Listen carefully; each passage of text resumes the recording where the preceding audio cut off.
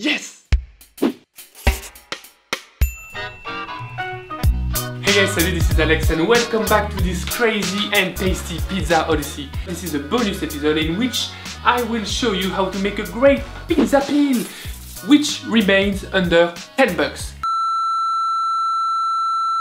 This video is part of a series in which we attempt at making the most perfect pizza indoors, yes, with a classic domestic oven. So click here if you want to watch it from the start or if you want to choose a specific episode. Let me show you how to make a cheap and solid pizza peel that looks absolutely badass. Badass?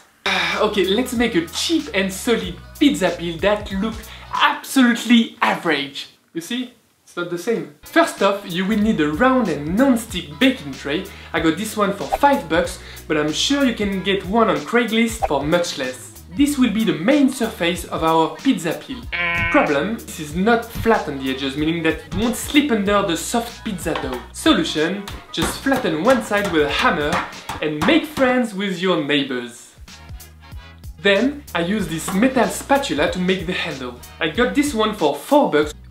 Use sandpaper and scrape the baking tray and the spatula in order to give the glue something to bite on. Apply a good layer of super glue and press it for a few minutes. Ta-da! And this is your new toy.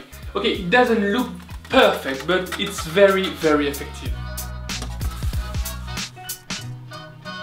It's usually a great pride to own one, and it's also a sign that should prevent your friends from giving you any useless piece of advice about how to make pizza. Do they know that you spent the last 3 months studying the art of making pizza? No! And do they know that they hurt your feelings deep inside when they do that? No! Nothing personal, a common situation that everyone has experienced once.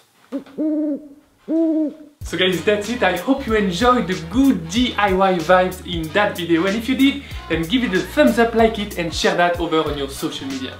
Also, do not forget to subscribe to the channel if you want to watch more episodes of the Great Pizza Odyssey. Bye bye, salut!